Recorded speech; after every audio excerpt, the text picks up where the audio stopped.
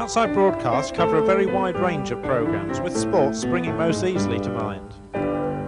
Sunday cricket from a pleasant ground at Eastbourne, with the vehicles parked on the grass right beside the pitch.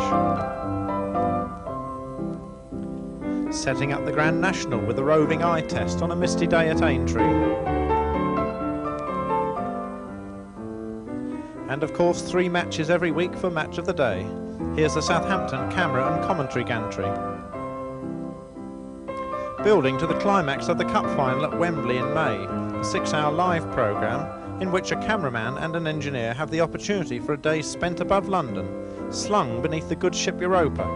Although when the airship went into an unexpected dive one year, the engineer was not pleased to hear in his headphones a colleague on the ground shouting, "The airship's crashing! Quick, run videotape!" Golf is also a major rig, but at least it then continues for several days and crews can begin to feel quite at home.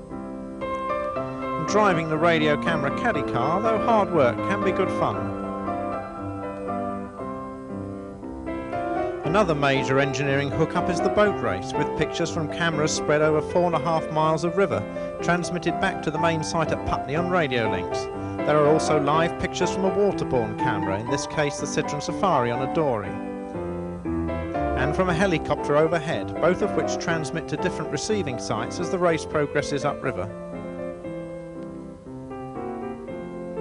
The major annual OB is Wimbledon, a very complex engineering rig.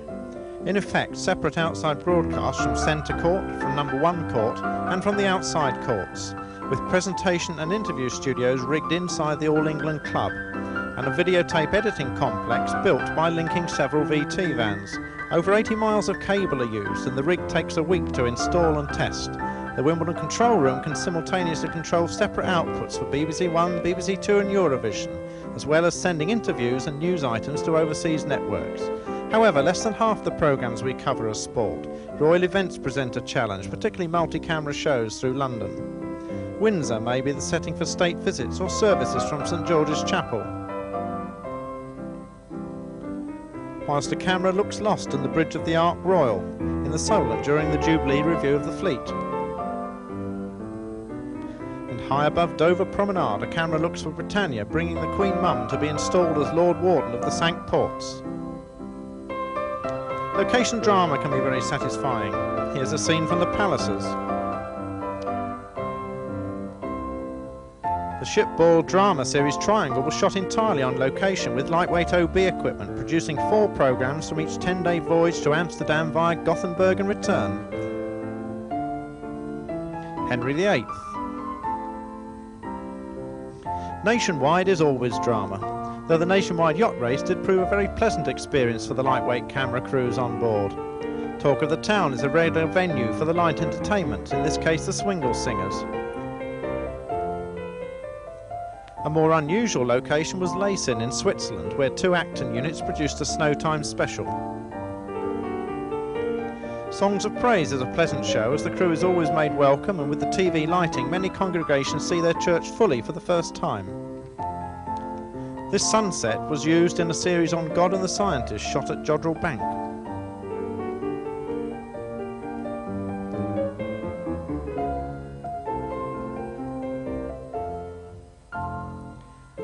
There are also schools programmes, merry-go-round from an open-air museum near Chichester, and a camera which expired while shooting a sequence on ponies in the New Forest. Gardener's World, unusually from a new housing estate, here showing how to plan a small garden from scratch. Naturally, the viewers didn't see the tractor or cultivators, just a wizened retainer with a spade. And who can forget Come Dancing? Now that's unfair, put your hands down.